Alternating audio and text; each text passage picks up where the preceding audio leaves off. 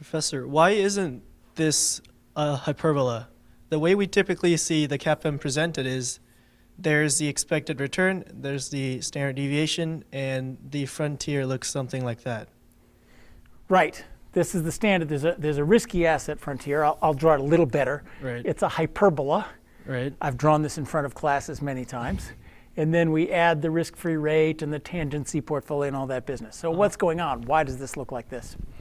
Key difference. This is excess returns.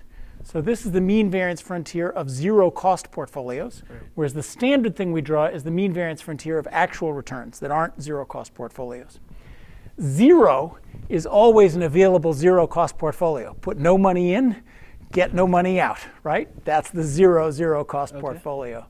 So the mean variance frontier of zero cost portfolios is always a cone, even when, if there were only risky assets, even when the mean variance frontier of actual returns looks like that.